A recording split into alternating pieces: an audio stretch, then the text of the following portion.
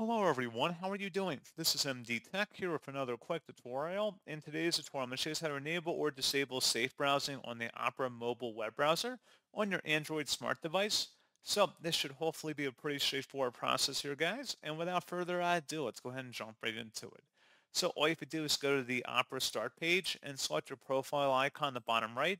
And then you want to select the gear icon that appears in the top right corner of this new window, and then go down and select where it says privacy and security. Select that.